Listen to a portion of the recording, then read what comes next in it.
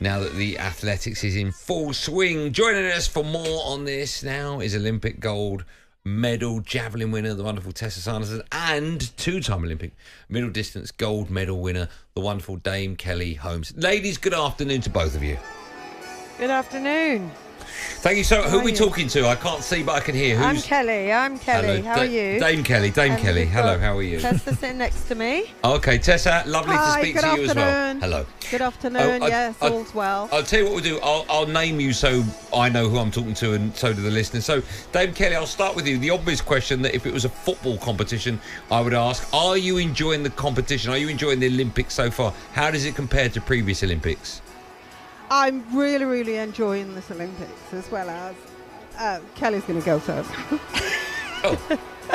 This is a good start, isn't it? Okay. You know this is live, ladies, right? Okay, right. Hi, everyone. Yes. Right, we are enjoying it. It is a fantastic game. You've got to remember, Tokyo had no one there, so the crowds have come out in force. Energy, every single stadia seems to be packed, had some fantastic results, and this is my first time in this stadium, and it looks like it's going to be a great night. Tessa, I want to ask you, we always talk about Olympics and that being the quality in terms of the events, the medals, but has this Olympics had the real quality that you'd expected, or has it been above and beyond? These games I've really, really been enjoying. It's fun, everything's happening here. I've been so excited. It's been the first time I've worked like this outside of the arena as such, and you know, with the team, and to see the atmosphere, the people, to feel what's happening here from the outside of the arena. It's fantastic. Dame Keely, I just want to ask you, there's a massive night of athletics ahead of us with Keely Hodgkinson in action. Can you remember how you felt the morning of that day that was so special for you?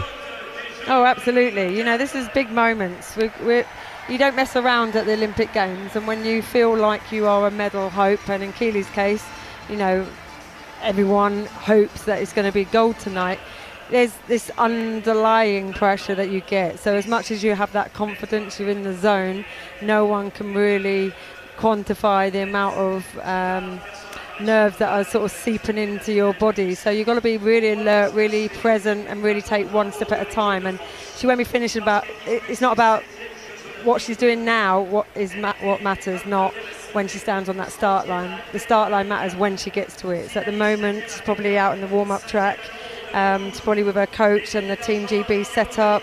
She'll be going through her own normal preparation this far in advance of her race. She might not even left the village yet, to be honest with you. It's like time to a T when they get here, and there's a brilliant outdoor warm-up track outside of this main stadium where all the athletes get to. So of course there's a lot of other things to worry about before you get to the actual start line. Can I stay with you, Dame Keely, just for one moment? The amount of pressure on any athlete in this situation is huge.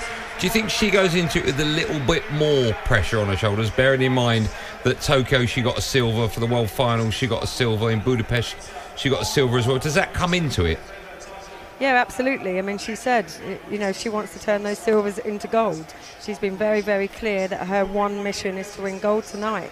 And so, you know, yes, there's pressure for all of us. It'd be the first gold that we win in the track for Great Britain. So, of course, everyone's eyes are on her, and we want her to to follow through. She'll be only the third woman in Great Britain to win a gold medal at the 800 metres. Mine was the last one 20 years ago. So it'd be brilliant to see a young talent come through at this stage. Tessa, I want to ask you about the 100 metres last night, the men's. I mean, everyone's talking about it over here. It was obviously, the quality in the race was incredible. The right man obviously won, Noah Lyles. But have you ever seen an Olympic final that has been as tight as it was yesterday? I have never ever witnessed a 100-metre final, you know, like I did last night. It was just truly amazing. I mean, I have to say that I was surprised myself because I thought Thompson had won it. You know, but then it's all about the torso and the head, and yes, first past the line, but it was so close, it was unbelievable. And then, you know, Noah really sort of picked up in the middle of his race and then come towards the end, fought through, and then actually won it. I think Noah himself didn't even believe that he'd won it. It's the quality of the field, you know, to get all of those guys getting sub 10, 9-9, I mean, it's never ever happened before. I mean, that was a race to be seen, and I think you're right. No one could call it apart from those rules where it is your torso that crosses the line, not the toe, not the hair, the torso, and that's why he won fair and square. Yeah, and there was so much sort of like showmanship that was going on before that, wasn't there? I'm glad you won, to be honest, because of that.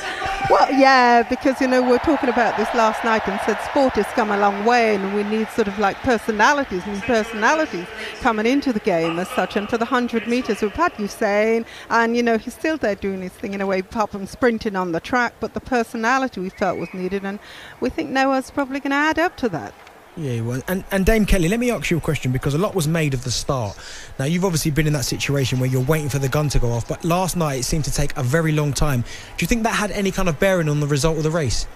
Yeah, it was too slow, way too slow. They were out there. I don't know if anyone heard why there was that delay.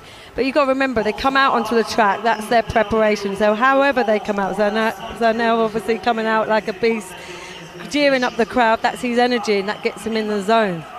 Others are taking a stare down the track. They're talking to themselves. They're saying they're going to get it. And then that moment goes, you know, because now you're starting to fret. Now you're thinking, what's going wrong? Why aren't they starting us? Because all those conversations shouldn't be happening in your head at that time. So I think, yeah, it was an issue. But then the gun goes and that's it. The thing is, they're all in the same boat. It's not like one was in a different position. They're all in the same boat. Slow start. And gun went and the winner won. Yeah, absolutely. Ladies, Tessa, Sanderson, thank you so much for coming. Always a pleasure. We'll speak to you in a bit. And Dame Kelly, thanks for coming on as well. And I'll see you next week, Dame Kelly. Yes, you will. Yes. I'll see you next week. Have a good one. Thanks for coming cheers. on. Betty looks confused. Thanks, as always, to the wonderful Dame Kelly Holmes and Tessa Sanderson. Remember, of course, you can hear live commentary throughout the Olympics over on talkSPORT 2. Download the talkSPORT app now to easily switch between both of our sister stations.